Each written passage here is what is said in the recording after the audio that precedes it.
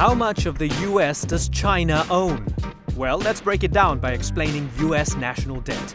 It's ballooned to more than $17 trillion. That's about the same as the value of all goods and services produced in 2013 by the United States. Institutions like banks, corporations, and foreign countries invest their money by buying this debt.